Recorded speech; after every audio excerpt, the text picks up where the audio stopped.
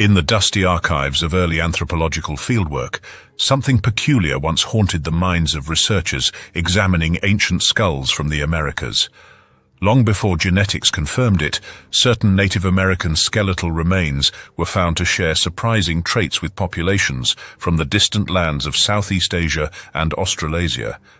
These observations, initially drawn from skull morphology, left a trail of questions too big to ignore.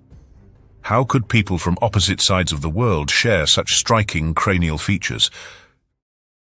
Could an ancient population from Australasia have reached the New World tens of thousands of years before Columbus, or even before the ancestors of modern Native Americans crossed the Bering Strait? This curiosity was more than a hunch.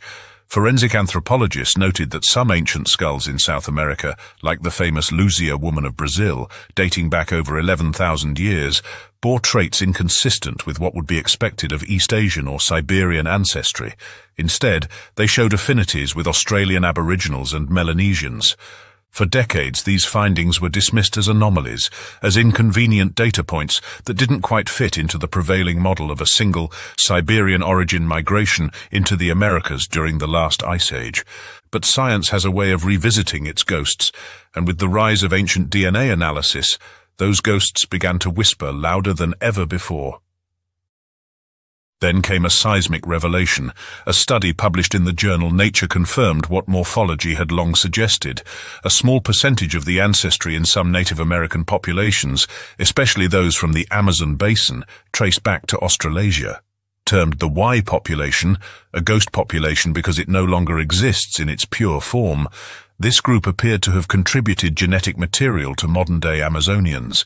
The signal was subtle, just a small fraction, but it was real, and it was ancient. What could this mean? How could a population with Australasian ancestry end up in South America? Theories began to bloom, some as bold as they were provocative. One such theory posits a trans-Pacific migration tens of thousands of years ago, long before the Bering Land Bridge became the accepted corridor of human migration. Was it possible that early humans had crossed the Pacific either directly, by island hopping or ocean faring, or by following a coastal route along the Pacific Rim? To understand how this could be possible, we must journey to another skeleton, unearthed not in the Americas but in China. The Tianyuan man, a 40,000-year-old human found near Beijing, provides a crucial clue. This ancient man had both East Asian and Denisovan ancestry, along with a trace of what some researchers have described as an Australasian-like genetic signature.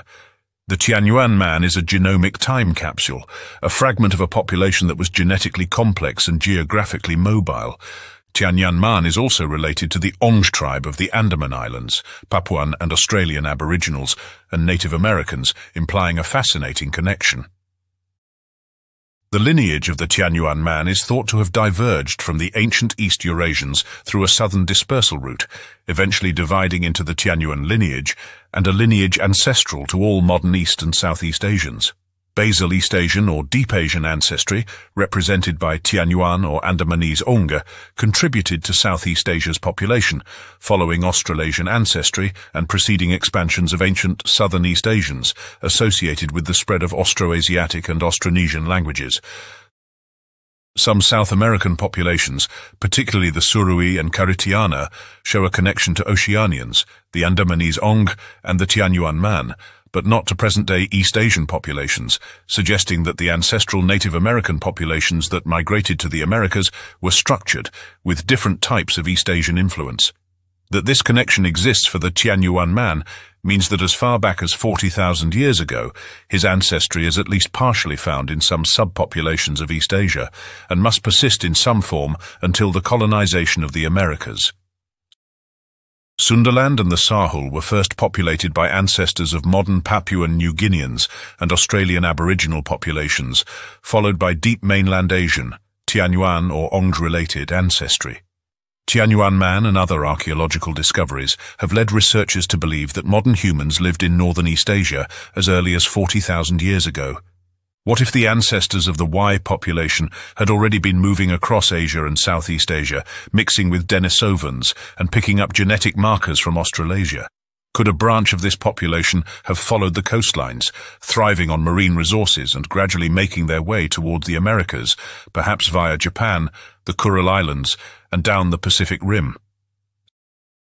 Such a journey would have been arduous, spanning generations, yet not beyond the reach of early humans equipped with simple boats and an unrelenting will to explore. Alternatively, a more daring hypothesis suggests a direct Pacific crossing. Recent research into the maritime capabilities of early humans has upended our assumptions about their limitations. If humans reached Australia by at least 65,000 years ago, they were certainly capable of crossing significant bodies of water. The ocean was not an impenetrable wall, but a highway dotted with islands, and with sea levels significantly lower during the last ice age, the distances between land masses were considerably reduced. Could a courageous band of seafarers from near Oceania have reached the western shores of South America, either by design or by accident? Skeptics are quick to point out the lack of archaeological sites along such a route, but absence of evidence is not evidence of absence. Much of the Pacific Rim and its ancient coastlines now lie submerged, hiding any trace of early wayfarers beneath layers of sediment and saltwater. In recent years, underwater archaeology has started to yield results, revealing submerged habitations and tools along what would have been coastal highways. As this field grows, it may one day unearth the missing links in this story. Interestingly, the genetic signal from the Y population is not evenly distributed among Native American groups. It appears to be concentrated in specific South American tribes, particularly in the Amazon. This geographic pattern raises more questions. Did the Australasian-related migrants arrive first, only to be later overwhelmed by larger Siberian-derived migrations?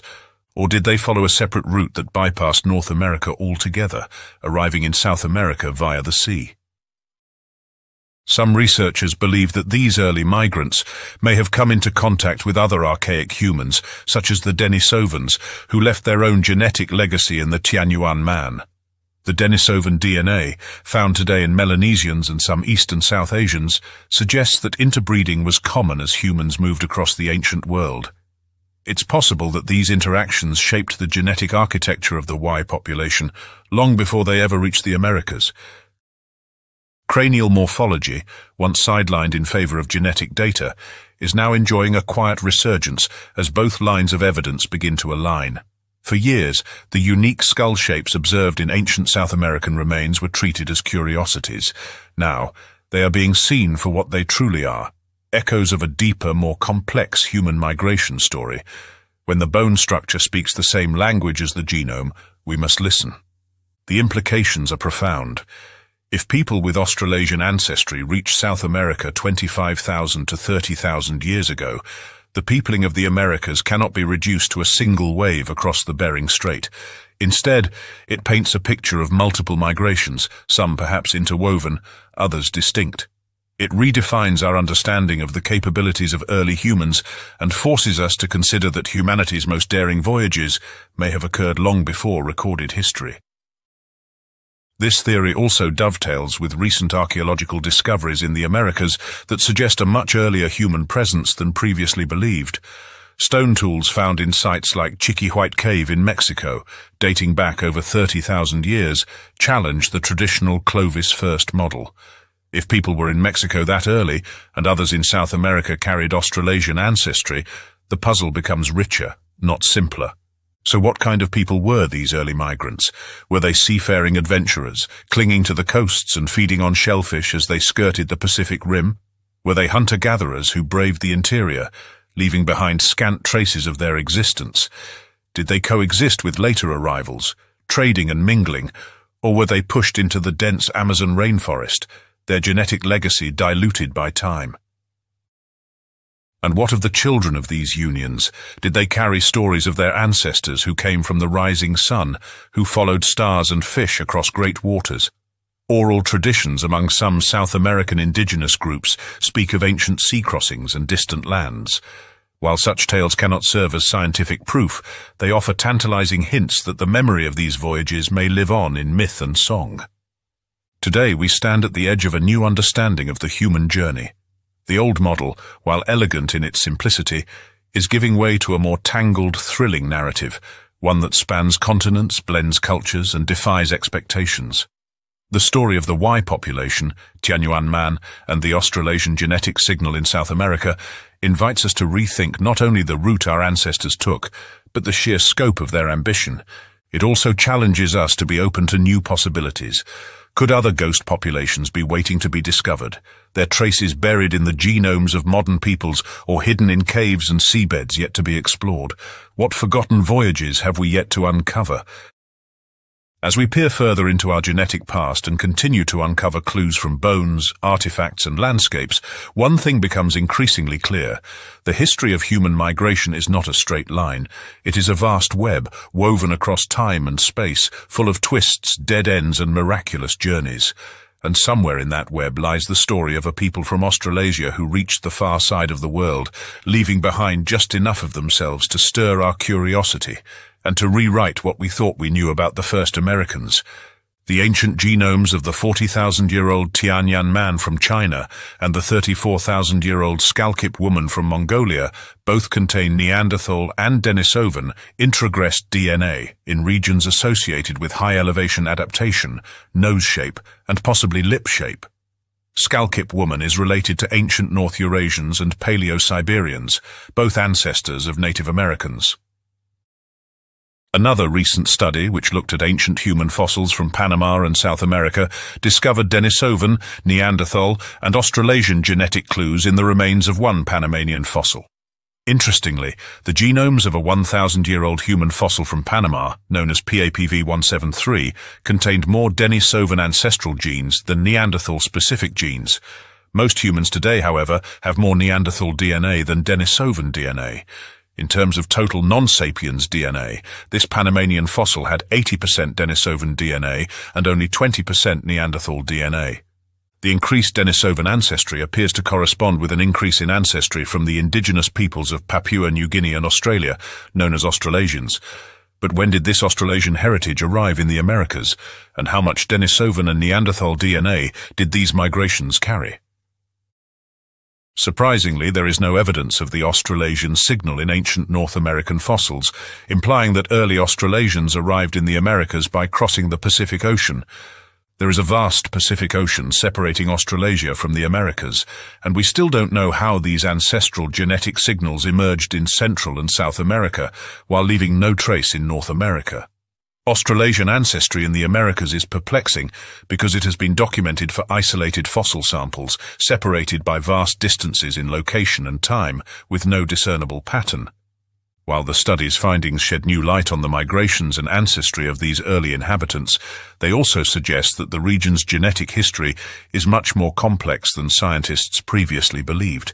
As stated, the sample from Panama had significant amounts of Denisovan ancestry, which is unusual except in Papua and Australia, as well as similar levels of Neanderthal DNA to most Eurasians, around 2%. Moreover, the new study in communications biology discovered Denisovan and Neanderthal introgressed haplotypes in a Central American population with significant Native American heritage. Modern genetic studies reveal that some Native American populations, especially those in South America, carry small but significant traces of Denisovan DNA. This Denisovan ancestry is primarily observed in populations that migrated across Asia and into the Americas, suggesting that Native American ancestors likely encountered Denisovans or populations with Denisovan admixture during their ancient journey. While Denisovan DNA is generally less prominent in Native Americans than in populations such as Melanesians and Australian Aboriginals, these traces provide a window into the complex interbreeding and migrations of ancient humans.